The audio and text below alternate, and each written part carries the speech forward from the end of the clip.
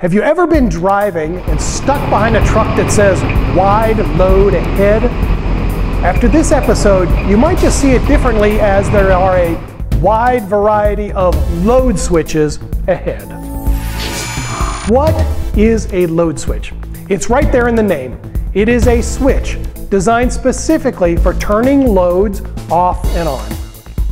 Now think of your average mobile phone. It's a battery-powered device, so saving power whenever possible is necessary to get the longest battery life.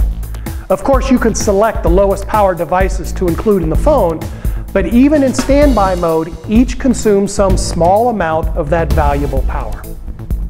The ultimate way of saving power is simply to turn off or disconnect the devices when they aren't needed. For example, your phone has an RF section for the phone, but it also has a Wi-Fi transceiver and likely a Bluetooth transceiver as well.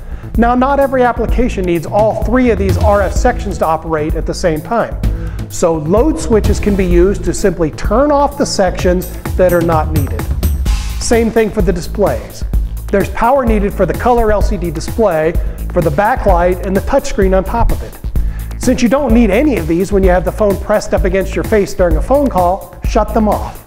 There's also audio and video functions like the speaker amplifier and the processor, the camera and the flash unit that certainly aren't needed all the time. Load switches to the rescue. If you don't need a function, even for just a short amount of time, use a load switch to disconnect it and save that precious battery power. A load switch is really just the latest member of the family that started with that old familiar device, the mechanical switch. Just like the wall switch in your house, it switches the load, in this case, the room lights. Now, it takes a mechanical force, the force of your finger, to turn on that mechanical switch. Since a computer doesn't have a proper finger, there was a need to create a device which allowed an electrical force to close the switch. Now, this is known as the electromechanical relay, which converts the electricity to magnetism to pull the switch contacts together. Relays are great, and they're still used extensively in industrial applications. But they can be rather large and noisy, and they have a limited lifetime. So a semiconductor equivalent was invented, the FET, or the field effect transistor. A FET essentially duplicates the electrical contacts inside a mechanical switch or a relay with semiconductor material. Apply the right voltage to the gate, and the current flows between the source and the drain. FETs can be made very small, and since they have no moving contacts inside, they can be made very durable. A FET is really good at switching a load off and on. However, sometimes that just isn't enough. There are more power switching functions besides simply off and on. And thus was born the intelligent FET, or the load switch. Now this is the diagram of the inside of the simplest type of load switch. The FET M1 is the workhorse. It controls the main power through the load switch from the input voltage side to the switch voltage side. The resistor R1 is used to bias the gate of the FET. Now this means pre-applying the proper amount of voltage to the gate so it's right on the edge of turning on. Just a little bit more voltage from the control input line and the load switch will turn on. There's also typically a second FET inside, in this case the FET M2. This is there because of the nature of the FET M1. It switches the load on when its gate is a binary low. Now this is sort of backwards logic. For convenience and safety, you really want a high signal on the control pin to turn on the load switch. This FET M2 provides this inverter function, and it makes the logic work out and also makes it easier to connect this to the rest of the control circuit. So with just a couple simple parts, you have an effective load switch. Your microcontroller or some other electronic circuit can apply a small logic level signal to the control input pin and cause a much higher load as big as many volts and many amps to be switched.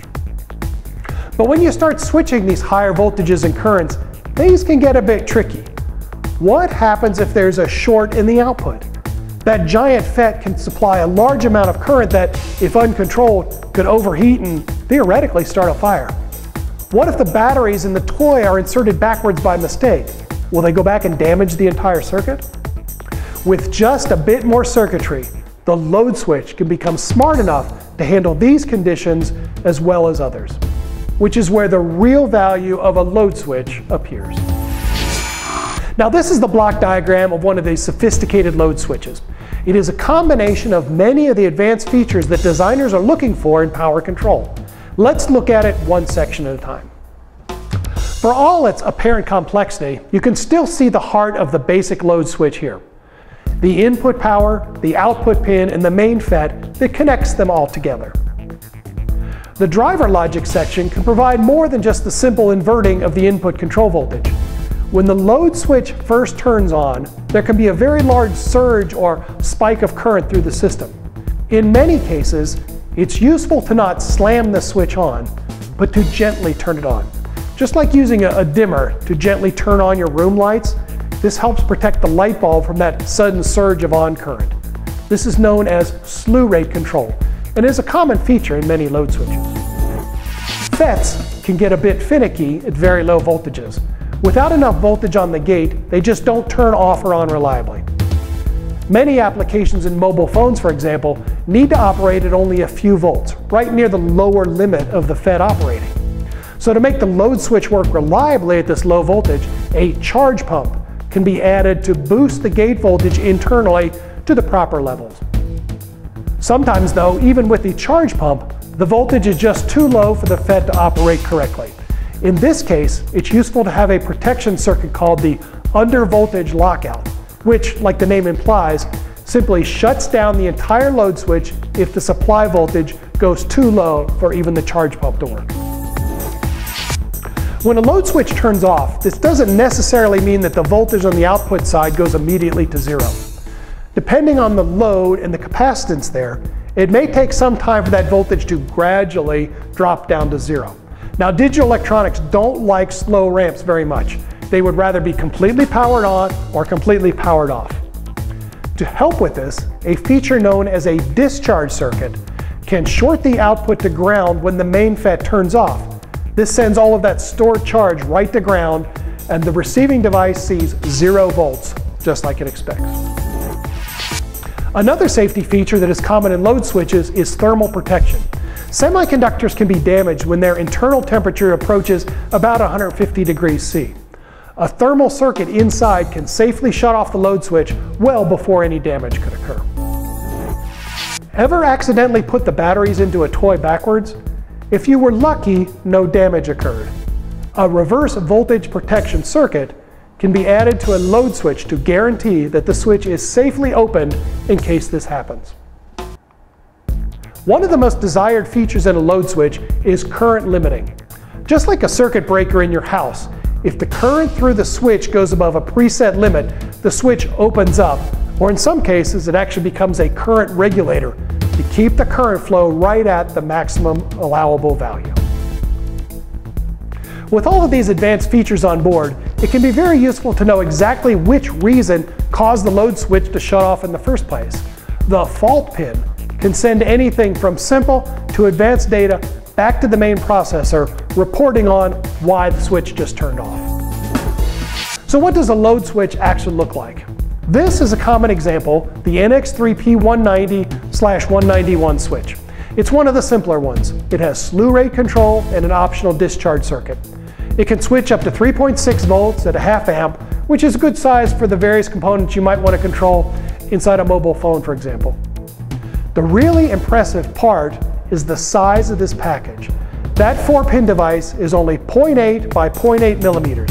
That is smaller than the head of a pin, so it can fit just about anywhere. There you have it, the load switch. From simple to sophisticated, it can provide you the ultimate in power savings. Remember, if you don't need a device, disconnect it. And remember, keep an eye out for those wide loads.